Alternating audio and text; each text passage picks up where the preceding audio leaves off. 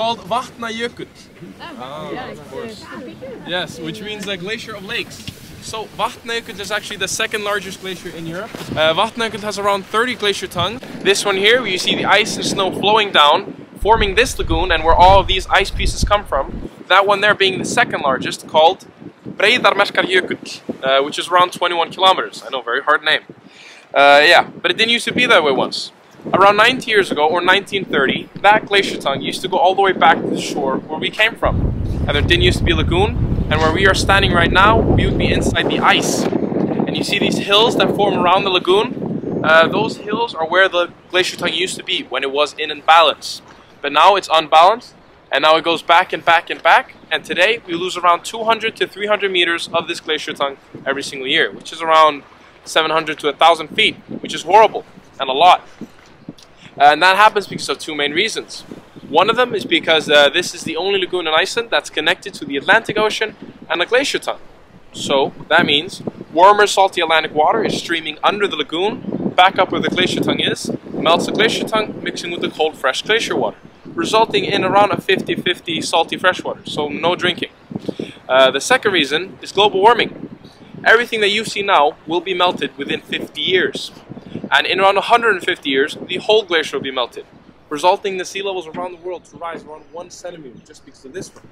Which doesn't sound like a lot, but when taking into consideration all the other glaciers that are melting with, it could be catastrophic and dangerous for a lot of people. So, guys, let's do our best to preserve our glaciers and slow down the melting. It matters.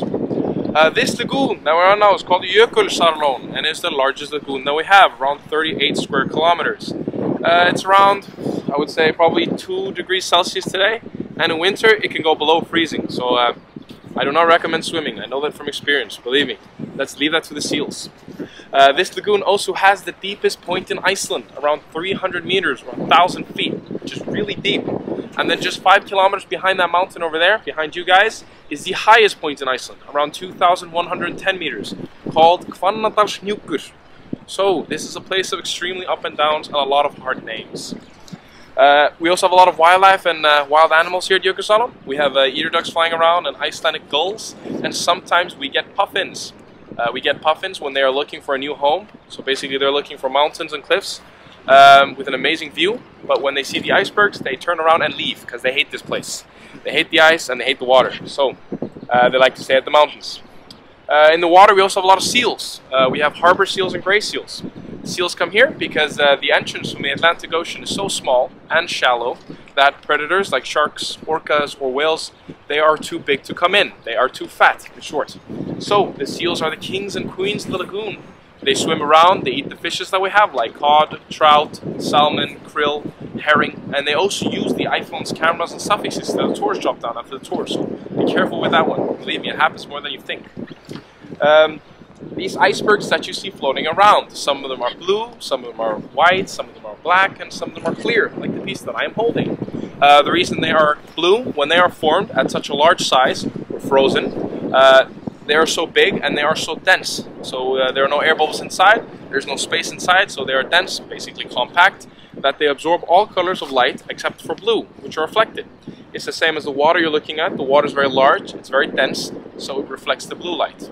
And when the piece of the iceberg that is underwater is not exposed to the sun or oxygen, it holds its density, so it keeps its blue color.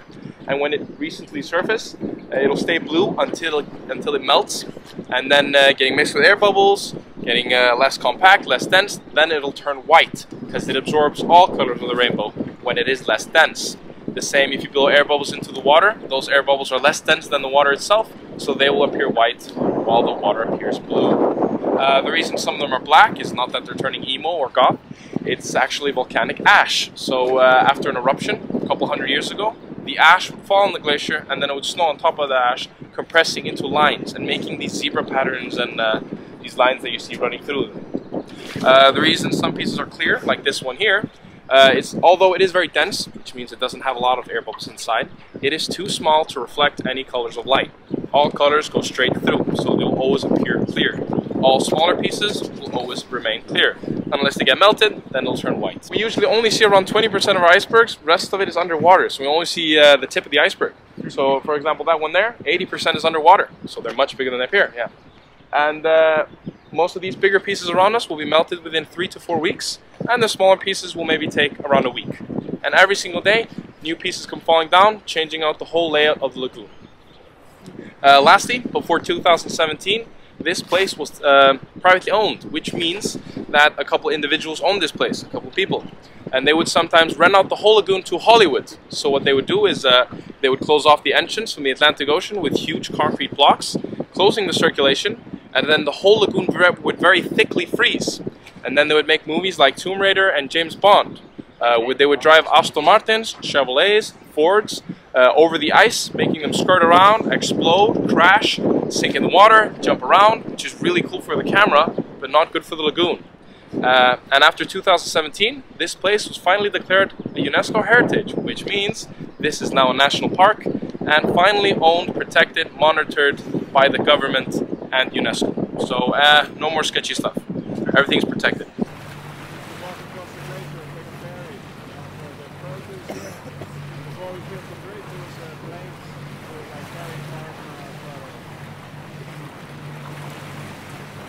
Will you take one for us once we on the turn?